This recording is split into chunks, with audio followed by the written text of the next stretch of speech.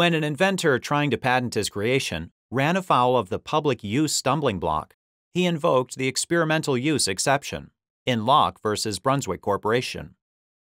Stephen Lough worked as a repairman at a boat dealership in Florida. Having noticed that the upper seal assembly in Brunswick motors often failed due to corrosion, he decided to create an improvement. Using his grandfather's metal lathe, Lough created 6 prototypes for a seal assembly that would prevent the corrosion problem. He installed one in his own boat.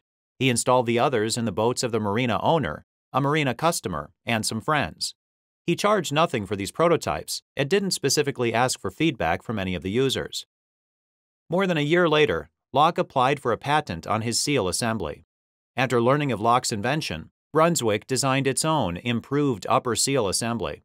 It started selling products incorporating this improved version. Lough sued Brunswick for patent infringement.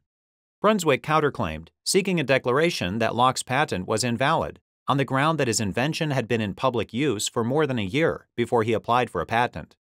The jury found that the use of the prototypes was experimental, that Lough's patent was valid, and that Brunswick had infringed it. It awarded Lough $1.5 million in lost profits. Brunswick appealed to the Federal Circuit. It argued that because Lough didn't control the use of his prototypes, keep records of use, or swear users to secrecy, the use of the prototypes before the critical date wasn't experimental, and the patent was invalid as a matter of law.